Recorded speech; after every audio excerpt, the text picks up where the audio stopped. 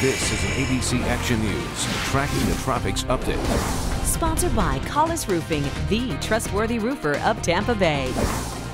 How you doing, everybody? I'm Chief Meteorologist Denis Phillips. The tropics beginning to pick up just a little bit, as you would expect. Once we hit August, the numbers seem to rise. We peak around September 10th, get a little uptick in October, typically from the Gulf and the Caribbean. Now let's go ahead and talk about what's going on out there right now.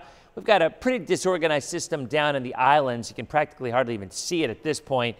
Although off to the east of that, there's a few tropical waves coming off of Africa that we will watch. The models are developing one, eventually curving it before impacting the U.S., but still, it is something we'll have to watch just in case. The other area, which will have at least some impact on Florida by Friday, not so much as an organized system, chance of development are only 10%, but I do think it gets close enough to give us higher rain chances by Friday and into Saturday.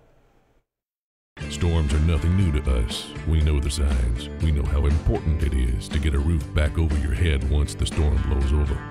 So when the signs of a storm are brewing, this is the only sign you'll need to remember. Collis Roofing.